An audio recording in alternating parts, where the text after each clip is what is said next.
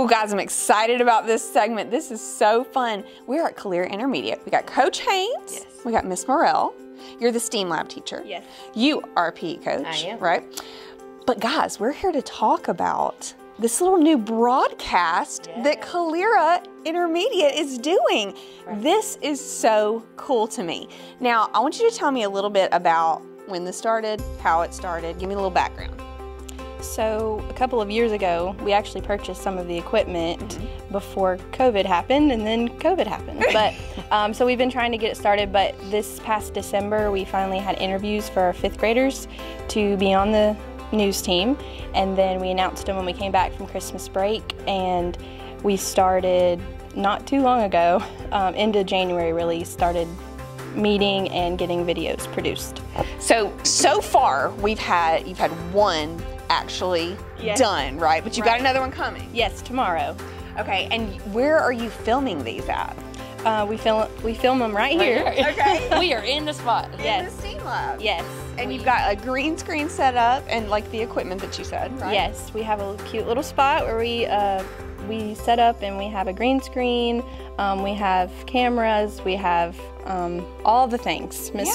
Miss Franks helped us purchase all the things. I think it's so great. What do you feel like is so beneficial for the kids doing this, Coach Haynes? I feel that students are learning all about responsibility and taking ownership for their school, their community. They get to talk about what's happening at the school and, you know, what's going on, and they're proud. It's a bragging right type thing. And I feel like it gives them so much confidence too. They're learning how to communicate, meeting deadlines, like there's so much that goes into production like that. So I think this is amazing, and it's such a creative outlet too, right? Yes, it is, and I'm learning a lot too. Yes, I can imagine. I've learned quite a bit along the way, still learning as we go. So we've got another one coming out, right?